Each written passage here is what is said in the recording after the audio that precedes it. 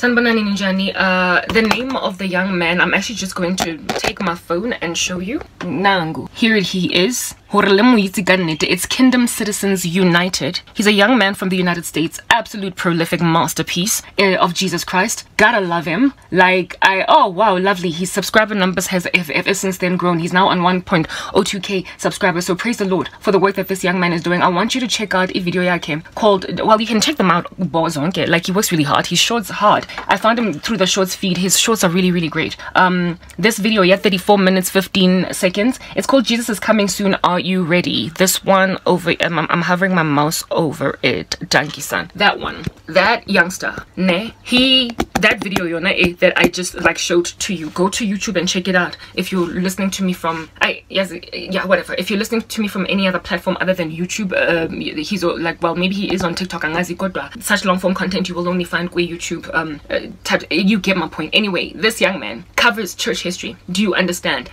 In a very picturesque way. So if you struggle to just sit and listen to a laborious like history channel, National Geographic exposition on what the early church experienced, then this guy is really gonna help you out. He does a nice little how can I explain it? He gives an idea, Grensha, of what true biblical Christianity was, and it'll make you feel ashamed of yourself in the 21st century. To wonder about finances, to wonder what's going on with your future husband that you asked the Lord for. Guys, yes, we still to this day that experience early church type persecution. Ngoba born again, they get saved in countries like Iran, they get born again in countries like China and North Korea, and so they don't have the luxury of freaking out, panting, literally throwing their random toys out the cart because their YouTube channels are not growing, or because a boyfriend or whatever, because they're struggling with masturbation. What in the world? Because they are struggling with porn. Because, like, what in the world? Another person that I would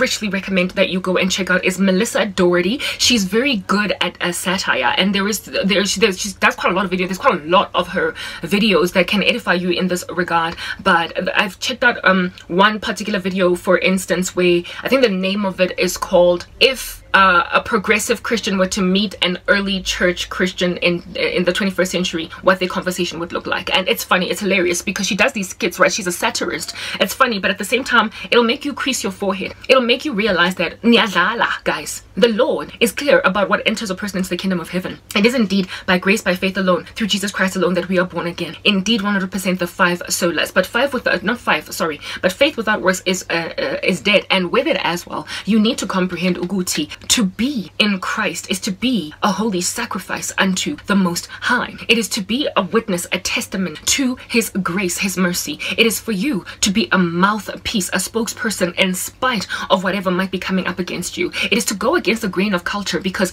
the road is narrow that leads to life, that few there be that find. And so therefore Christians have never ever been promised popularity. If anything, quite the contrary. It is written in John 15 that we are going to be unpopular. The coverage by Melissa Doherty of the early church, like this particular skit. Yes. What? I'm sorry, I got distracted there. Melissa Doherty, the skit, it'll make you shy. It'll make you feel uneasy, uncomfortable. It'll make you kind of want to investigate your own life as to what in the world is going on. I actually want to try and find that, like, just go, like, Melissa Doherty, that's definitely her name. Go look her up. You will find a whole bunch of skits. I've been binging her off late because I find her skits very refreshing. But she does an interesting, a really very refreshing take on the fluffy nature of modern day Christianity, and how it is that we automatically expect that God owes us favor, that God owes us bountiful things that are going to come into our space, that vats will be overflowing automatically when you love the Lord Jesus Christ. We neglect to recall that the church is a persecuted body, and the Lord has rather guaranteed that if at all you are going to be in the church, you are going to likely be unpopular. It is written in First Peter somewhere, that because you have walked away from your former debauchery,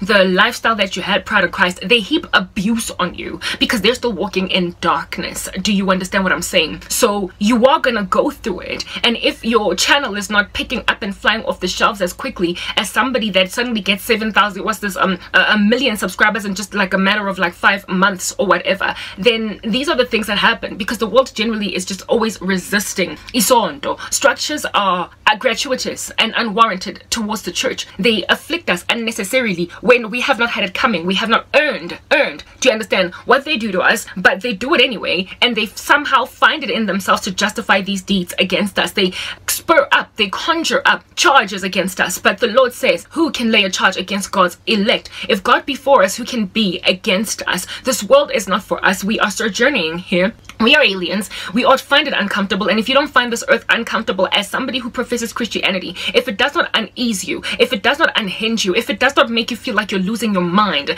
then for the life of you, investigate if you're born again at all. Because things have intensified. They've gotten worse and worse. The spirit of lawlessness, the mystery of iniquity has ever magnified. It is growing exponentially at an increasing rate. And for those reasons, therefore, if you are truly indwelt by the Spirit who is ever at war with this darkness on the earth, you should be minimally unhinged, like even ever so slightly. You should not be as comfortable as you were yesterday. But if you are holding on to Lomhlabalona, you're in danger, guys. We are in the last days and things are going to get worse and worse, and there will be a time in the history of the human race that is unparalleled. Frankly, there is no other time that is similar to it. It is written in Matthew 24 that no other time compares to the very end of the world, the great tribulation. Therefore, the persecuted church, the early saints, Grand Shop had it easy in comparison to what's coming. So if you don't have the piety, the godly girth, frankly, of those early Christians, you're in danger. It's what I was talking about in the first part out of these 3 parts, that nina entanda ubutakathi and you are mixing it nosomandla. You are literally with one foot in Christ and the other foot is in ubungoma or something or that nature. You're in trouble because you're gonna struggle to understand what in the world is happening around you. I am still creasing my forehead to this day, literally by just gazing at my environment and how it is that I am being treated by abantu bagiti. I am in shock.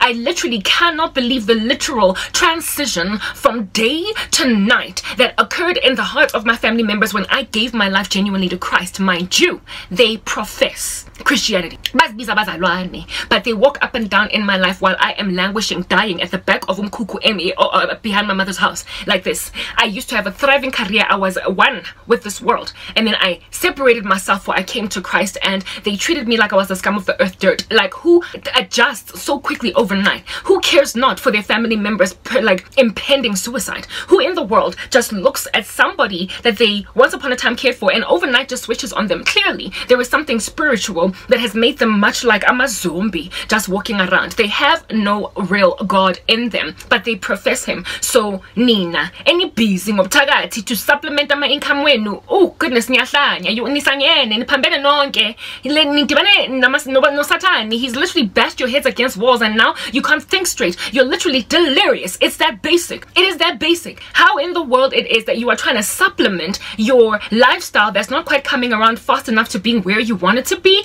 with other forms of spirituality. In my nation, it's African spirituality. Whoa, you literally, there's only one God, Jesus, the way, the truth, and the life. And if you don't hold fast to him in spite of what under heaven you might be going through, you are not born again. And eventually you will die a second death at the great white throne judgment. You will be told to depart from the Lord, worker of iniquity, for you were never known. Let us move on to part 4.